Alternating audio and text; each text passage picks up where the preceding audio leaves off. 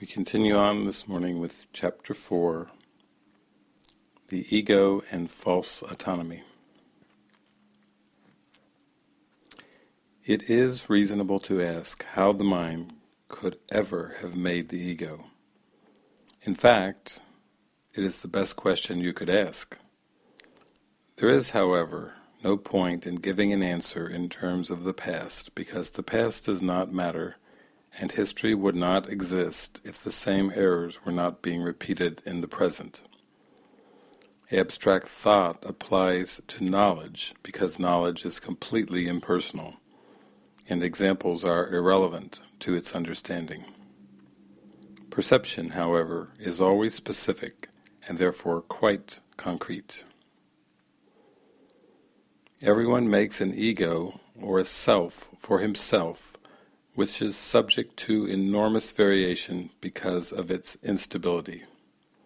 He also makes an ego for everyone else he perceives, which is equally variable. Their interaction is a process that alters both, because they were not made by or with the unalterable. It is important to realize that this alteration can and does occur as readily when the interaction takes place in the mind as when it involves physical interaction. There could be no better example that the ego is only an idea and not a fact. Your own state of mind is a good example of how the ego was made.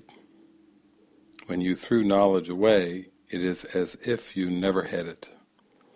This is so apparent that one need only recognize it to see that it does happen. If this occurs in the present, why is it surprising that it occurred in the past? Surprise is a reasonable response to the unfamiliar, though hardly to something that occurs with such persistence. But do not forget that the mind need not work that way, even though it does work that way now. Think of the love of animals for their offspring, and the need they feel to protect them. That is because they regard them as part of themselves. No one dismisses something he considers part of himself. You react to your ego much as God does to His creations, with love, protection, and charity. Your reactions to the self you made are not surprising. In fact, they resemble in many ways how you will one day react to your real creations, which are as timeless as you are. The question is not how you respond to the ego, but what you believe you are. Belief is an ego function, and as long as your origin is open to belief, you are regarding it from an ego viewpoint. When teaching is no longer necessary, you will merely know God. Belief that there is another way of perceiving is the loftiest idea of which the ego thinking is capable. That is because it contains a hint of the recognition that the ego is not the capital self. Undermining the ego's thought system must be perceived as painful, even though this is anything but true. Babies scream in rage if you take away a knife or scissors, although they may well harm themselves if you do not. In this sense, you are still a baby. You have no sense of real self-preservation and are likely to decide that you need precisely what would hurt you most. Yet whether or not you recognize it now, you have agreed to cooperate in the effort to become both harmless and helpful, attributes that go together. Your attitudes, even toward this, are necessarily conflicted, because all attitudes are ego-based. This will not last. Be patient a while and remember that the outcome is as certain as God. Only those who have a real and lasting sense of abundance can be truly charitable. This is obvious when you consider what is involved. To the ego, to give anything implies that you will have to do without it. When you associate with giving, with sacrifice, you give only because you believe that you are somehow getting something better and can therefore do without the thing you give. Quote, giving to get is an escapable law of the ego, which always evaluates itself in relation to other egos. It is therefore continually preoccupied with the belief in scarcity that gave rise to it. Its whole perception of other egos as real is only an attempt to convince itself that it is real. Quote, self-esteem is always vulnerable to stress, a term which refers to any perceived threat to the ego's existence. The ego literally lives by comparisons. Equality is beyond its grasp, and charity becomes impossible. The ego never gives out of abundance, because it was made as a substitute for it. That is why the concept of, quote, getting arose in the ego's thought system. Appetites are, quote, getting mechanisms, representing the ego's need to confirm itself. This is as true of body appetites as it is of the so-called higher ego needs. Body appetites are not physical in origin. The ego regards the body as its home and tries to satisfy itself through the body. But the idea that this is possible is a decision of the mind, which has become completely confused about what is really possible. The ego believes it is completely on its own, which is merely another way of describing how it thinks it originated. This is such a fearful state that it can only turn to other egos and try to unite with them in a feeble attempt at identification, or attack them in an equally feeble show of strength. It is not free, however, to open the premise to question, because the premise is its foundation. The ego is the mind's belief that it is completely on its own. The ego's ceaseless attempts to gain the spirit's acknowledgement and thus establish its own existence are useless. Spirit, in its knowledge, is unaware of the ego. It does not attack it, it merely cannot conceive of it at all. While the ego is equally unaware of spirit, it does perceive itself as being rejected by something greater than itself. This is why self-esteem in ego terms must be delusional.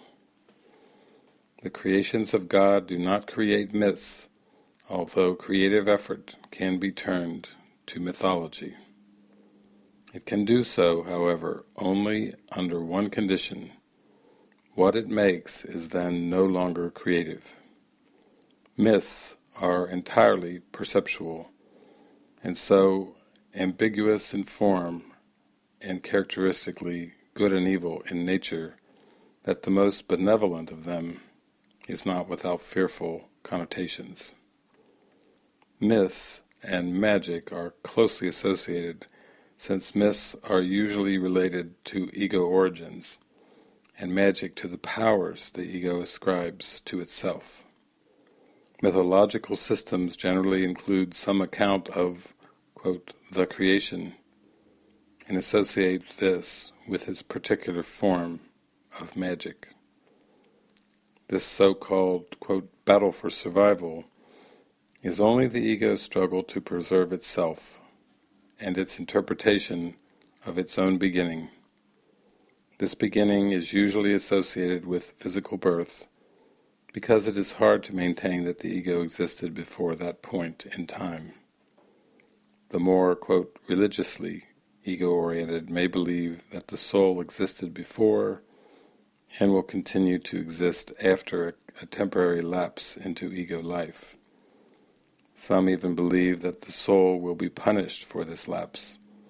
However, salvation does not apply to spirit, which is not in danger and does not need to be salvaged. Salvation is nothing more than right-mindedness, which is not the one-mindedness of the Holy Spirit, but which must be achieved before one-mindedness is restored. Right-mindedness leads to the next step automatically, because right perception is uniformly without attack, and therefore wrong-mindedness is obliterated.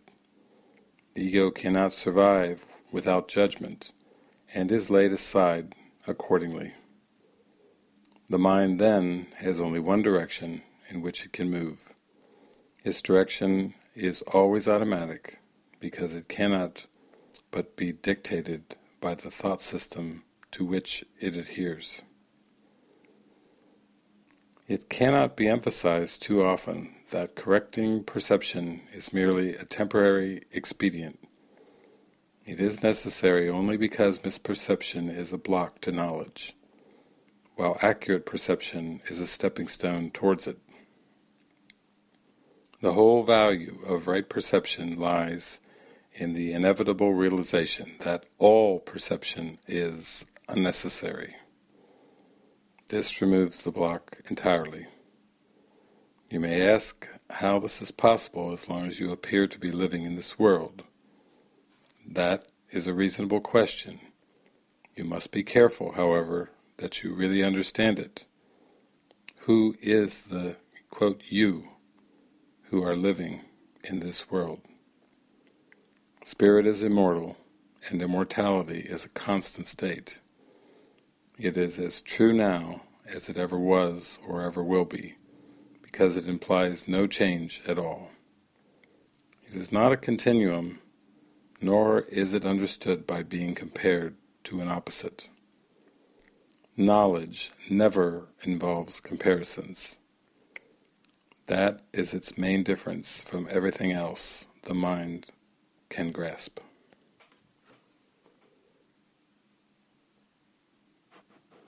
And from the workbook, lesson number 24. I do not perceive my own best interests.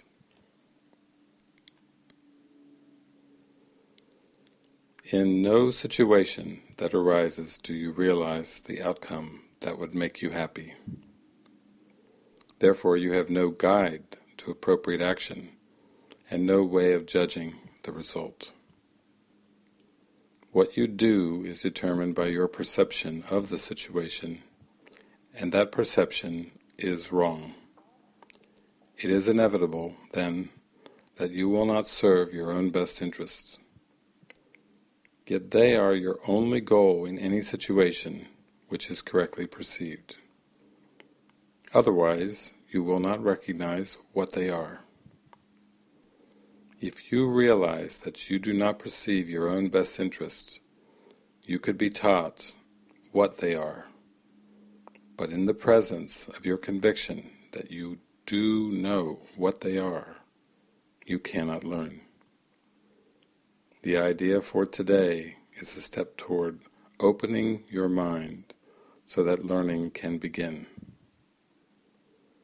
The exercises for today require much more honesty than you are accustomed to using.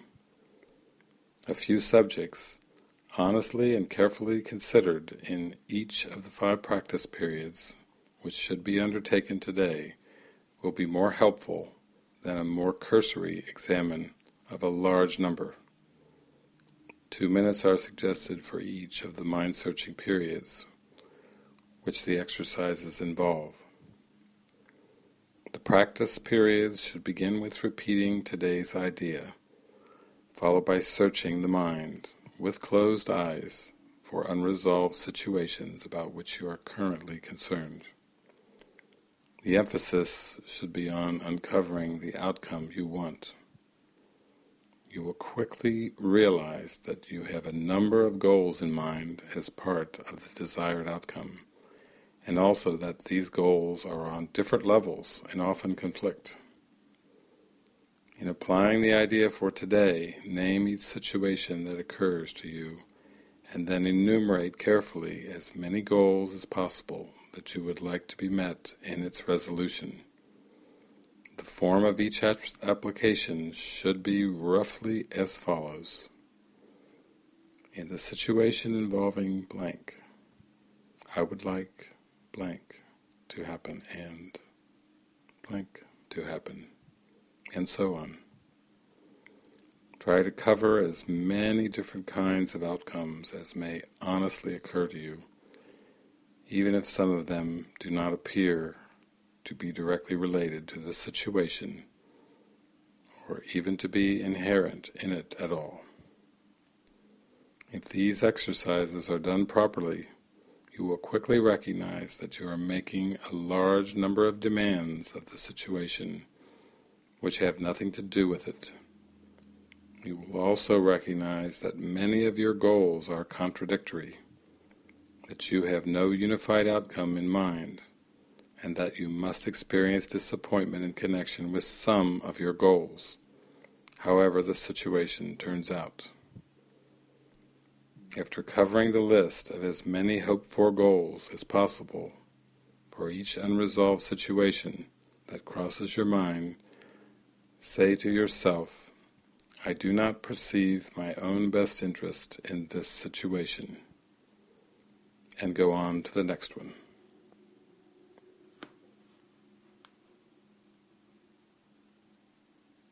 I do not perceive my own best interest.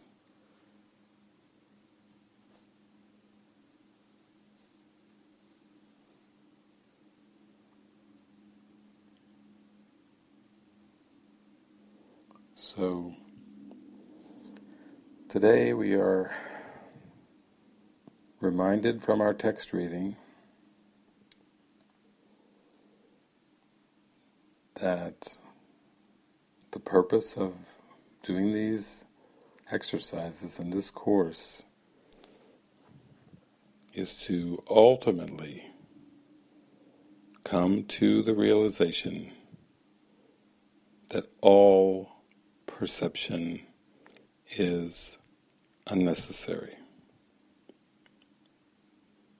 that truth or spirit or knowledge or remembering God is ultimately what this is all about. And so our workbook lessons continue with the mind training, with the convincing job of the Holy Spirit, letting the Holy Spirit perform the function that was given the Holy Spirit, to show the mind the nothingness of perception and open the mind to the everythingness of spirit, of divine love.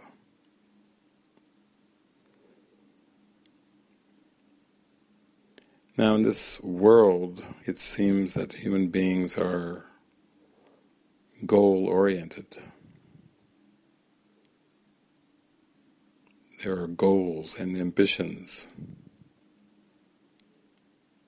And today's lesson is a step towards understanding that all of these ego goals, all of these goals related to form and appearances, all of these goals that are related to outcomes and preferences have nothing to do with reality and cannot stand in the light of forgiveness. The lesson starts out with an amazing statement. Jesus starts his lesson with, in no situation that arises do you realize the outcome that would make you happy. Therefore you have no guide to appropriate action and no way of judging the result. in no situation. And that's because the outcome of happiness is not a specific form outcome. There is never a specific form outcome that would make you happy.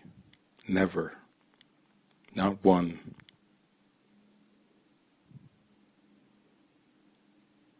In the text, in the Beyond All Idols section, Jesus says that your will is universal and cannot be content with form of any kind.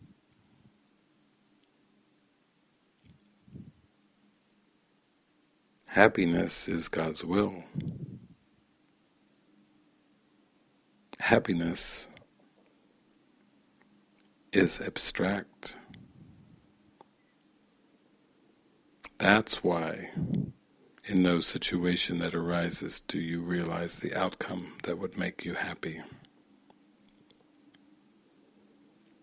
Outcome, come out of the mind, says the ego. Come out of the mind and into form. Look for forms to be a particular way, says the ego. That's what outcomes are. You first have to project an identity out of the mind into personhood or the body, situations, events, circumstances, none of them that are real. There is no outcome that would make you happy.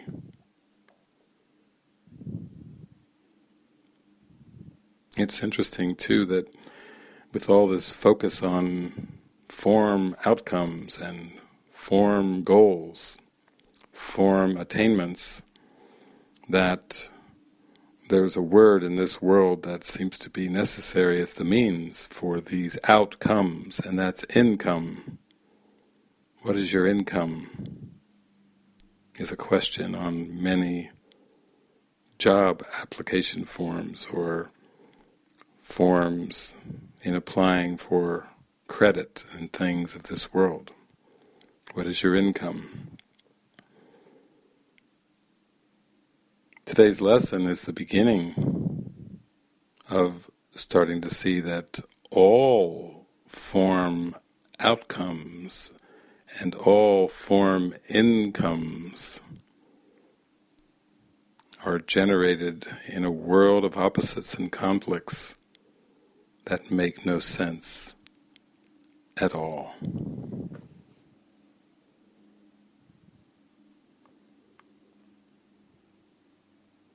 And what of behavior? What motivates behavior? The actions of the body. Jesus tells us in this lesson, what you do is determined by your perception of the situation, and that perception is wrong.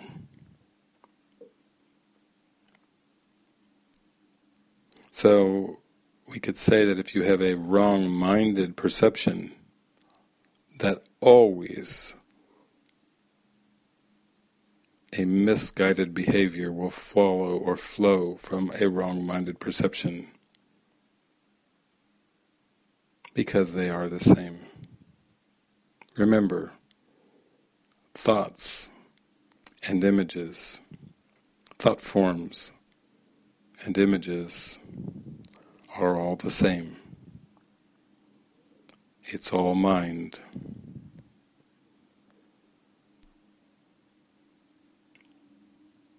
It's all mind. My thoughts are images I have made.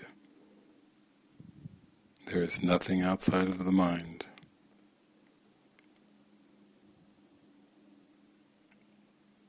So you can't figure it out in terms of actions and behaviors. What you do comes from what you think. What you do is determined by your perception of the situation.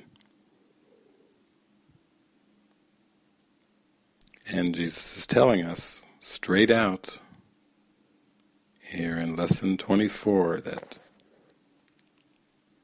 that perception is wrong. What does he mean by that? He's just saying that fragmented perception of linear time is wrong.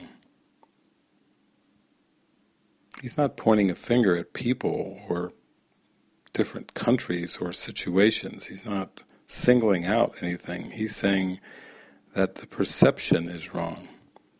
He's saying that fragmented, distorted perception is fantasy, it's fiction, it's unreal.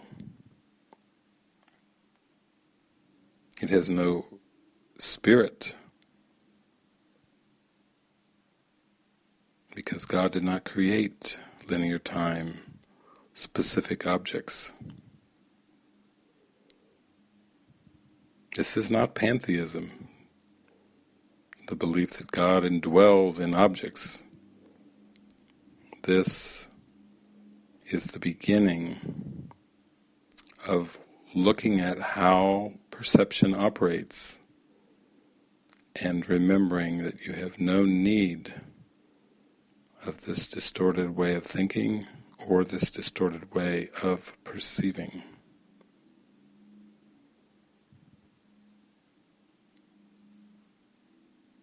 The only goal we really have in any situation, correctly perceived, is our own best interest, is forgiveness.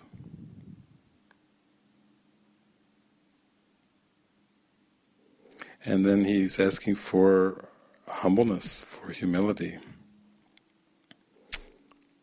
He says, if you realize that you do not perceive your own best interest, you could be taught what they are. But in the presence of your conviction that you do know what they are, you cannot learn. So this is the step in opening the mind so that learning can begin. This is a step in really seeing that there's a need for another way, a fundamental need. Not a need for another action, another form. Not a need for the world to change or for things to be better in the world. Not a need for better so-called form outcomes, specific outcomes, but actually a need for another way of looking at the world. A right-minded perception inspired by aligned thinking with God, thinking with Spirit. He's calling for sincerity. He's saying the exercises for today require much more honesty than you are accustomed to using. Much more honesty. What he's really saying there is just watch your mind, watch these goals come up, these ego goals, these conflicting ego goals for every situation that arises in your mind.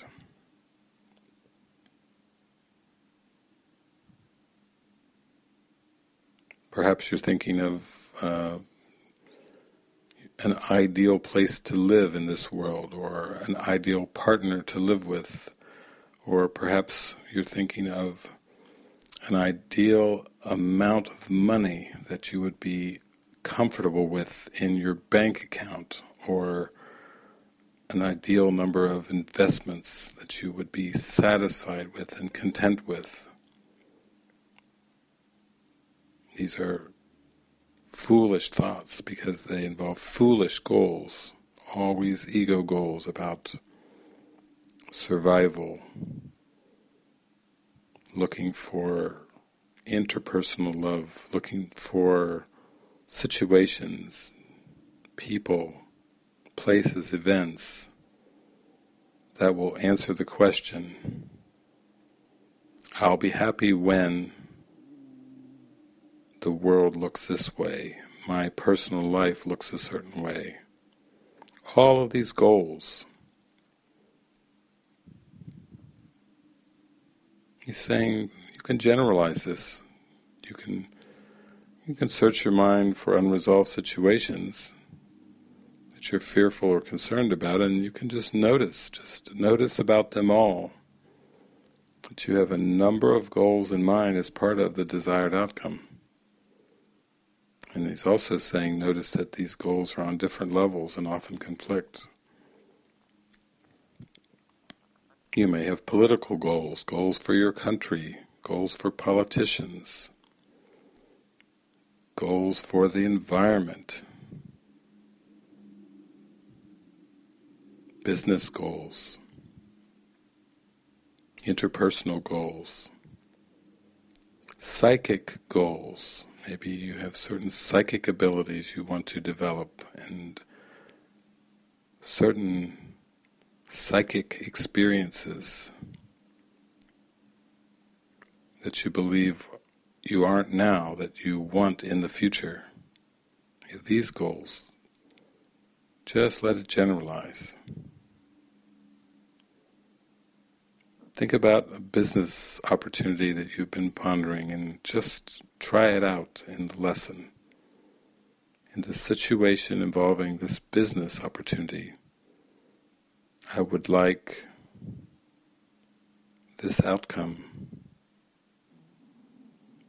to happen and that outcome to happen. Selling something, making some money. Think about it in terms of relationships, an unresolved relationship that you have.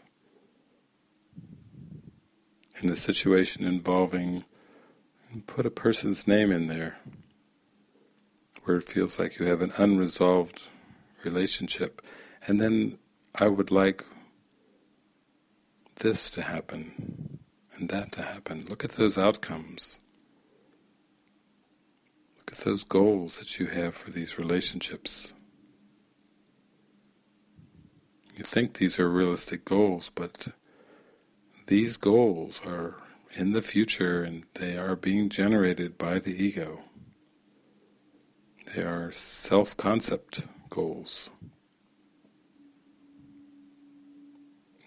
And he's saying open your mind up here, try to cover as many different kinds of outcomes as may honestly occur to you. Even if some of them do not appear to be directly related to the situation, or to be inherent in it at all. You just notice your mind starts to flit, it's got a bunch of goals. Many goals for how the world should work out. Many goals for what outcomes in the world will make your life meaningful. As if you need the world to work out a certain way to have a meaningful and worthy life. And contrasted by this, Jesus always reminds us that your worth is established by God. Nothing that you think or do or say or make can establish your worth. Worth comes in creation, comes from love, from spirit, not from the world of images. That's backwards. That's upside down to believe that your worth is established by how much you earn, how beautiful the body looks, how thin you are, how beautiful, by your career, by your interpersonal relationships, by your history, how good of a mother or father you were, how good of a son or daughter, how good of a neighbor. None of these things determine worth. None of these things determine true meaning. So again, we use the lesson today and we apply it very specifically for all the thoughts and feelings and outcomes and expectations and demands that arise today.